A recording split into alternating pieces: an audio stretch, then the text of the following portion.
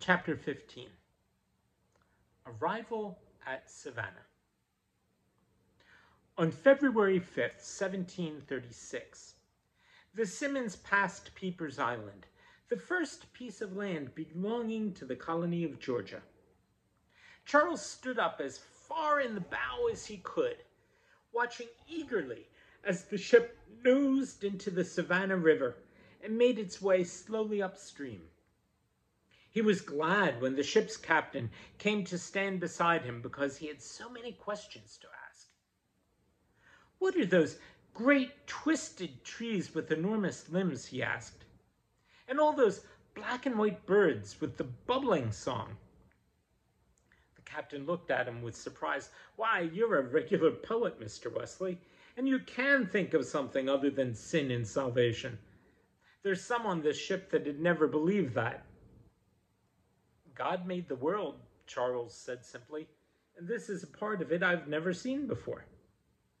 "Yes," said the captain. "Well, the trees are live oaks. They're evergreen oaks, and their wood is fine for shipbuilding." "And the birds?" asked Charles, watching one bird in particular, swaying on a reed and singing a tune that rollicked upward like the musical scale. "Reed birds, I call them," said the captain, "though the Indians call them rice birds." He pointed deeper into the marsh, where tall gray-blue birds stood motionless. "Those are blue herons," he said, "much like the storks we have in England. If you look closely, Mr. Wesley, you may see a crocodile, too, along the bank or in the water. They're ugly beasts with their horny skin." "What do they look like besides being ugly?" asked Charles. "Like lizards, only 100 times bigger than any we have in England.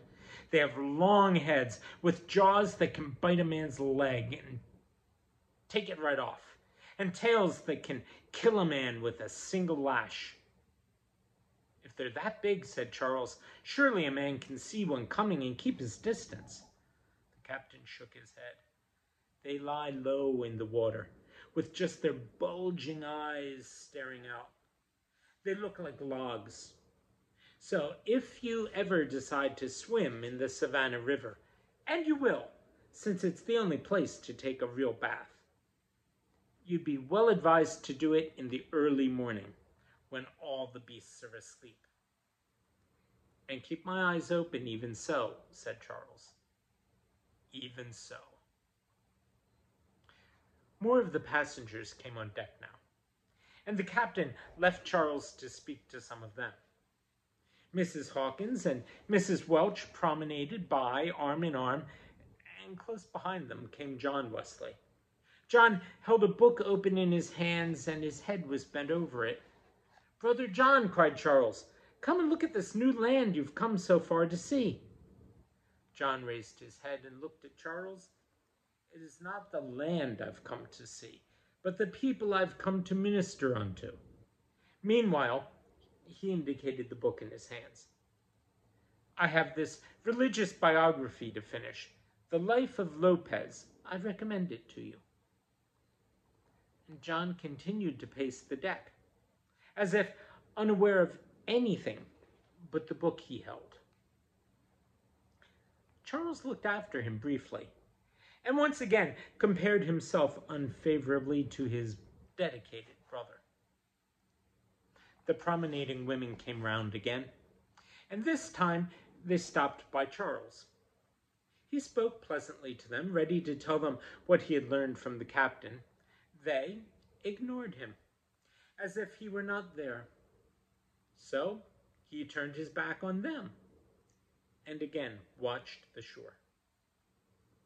"It will be pleasant to get ashore and away from this confining space," Mrs. Welch said. "And from these spoil-sport clergymen," said Mrs. Hawkins. "If we had wanted to live the kind of life they'd have us live, we could have stayed in England." Charles, less of a crusader than John, determined to say nothing. Nothing that would let them know he'd heard their conversation. This attitude on his part, though, seemed to infuriate Mrs. Hawkins. "I told them I'd make them sorry they ever came to this colony," she said. Mrs. Welch, evidently more timid than her friend, objected mildly. "They came at Governor Oglethorpe's express invitation," she reminded her vengeful friend. Just then a sailor cried, "Ahead, Savannah!" and nearly everyone rushed forward to see it for himself. After 4 months at sea, any sign of habitation was welcome. The town was on a bluff above the river. As the ship drew close, Charles saw with a pang how different Savannah was from anything he had known before. The houses were mostly of rude, unpainted wood, or of what looked like hard red mud, though here and there was a larger, more elegant building. The streets were either dusty or sandy, because clouds of something were being stirred up by the crowds rushing down to see the ship. Behind the rough village was a great woods. The trees were so thick that the forest looked black. The Moravians were gathered on one side of the ship, and they sang a hymn of gladness for their safe arrival. As their songs had done all the way across the ocean, so now, too, they lifted Charles's spirits. He wished he had thought to bring his German flute on deck with him. It would, he was sure, have been a welcome accompaniment for the singers. Quite a welcoming party was on hand to greet Oglethorpe and the Wesleys. Josiah Hopkey, the chief magistrate and governor in Oglethorpe's absence, was there, with his niece, Mistress Sophie. Charles was surprised to see that Mr. Hopkey wore a London gentleman's outfit, with a high-waisted outer coat and a short flowered waistcoat, silk knee breeches, and stockings with clocks up the sides. Mistress Sophie, too, was dressed in the most recent fashion, pointed bodice fitting the figure, very full skirt, and high-heeled silken slippers. Unlike her London counterparts, though, her hair was unpowdered and unheaped. It hung in dark curls to her shoulders. With the magistrate and his niece was an Indian of huge physique. He was dressed in full chief's regalia, weighed down with ornaments. He stood proudly ready to greet the man who had come to bring his people the gospel. "This is Tamochichi, chief of the Creek," said Mr. Hopkey to John. The chief inclined his head just slightly, and Charles was astonished to hear him say, in perfect English, "I am deeply pleased to meet you." Pretty Mistress Sophie took Charles's arm. "You seem surprised that Tamochichi can speak our mother tongue," she said. She laughed softly. "He speaks it better than many others in Georgia. Savannah itself is a mixture of German, French, Spanish, and Indian, Mr. Wesley, and English, of course." Charles was momentarily distracted by the crowd of Moravians who were being greeted wholeheartedly in German by others obviously of their own sect. "That's Parson Spangenberg and his flock," said Sophie. "They're building a large brick church in town. It will have a fine organ to accompany the very fine choir." Charles's heart began to beat faster when he heard Sophie's words. "Are you fond of music, Miss Sophie?" he asked. "Oh, yes," she said. "I play the harpsichord." "And you, Mr. Wesley?" "I learned to play the organ when I was at Westminster School," Charles said, "and I have my flute with me now." Sophie's eyes shone. "You will have to come to my house, and we can play together," she said. John touched Charles's arm. "Mr. Hopkey is ready to drive us to the inn," he said.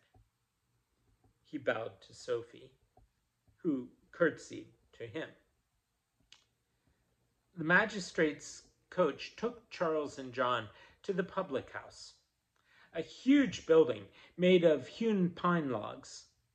Next to it was the church, roughly structured from unpainted planks which were chinked with mud. Inside, the public house smelled like public houses anywhere. Or so Charles thought.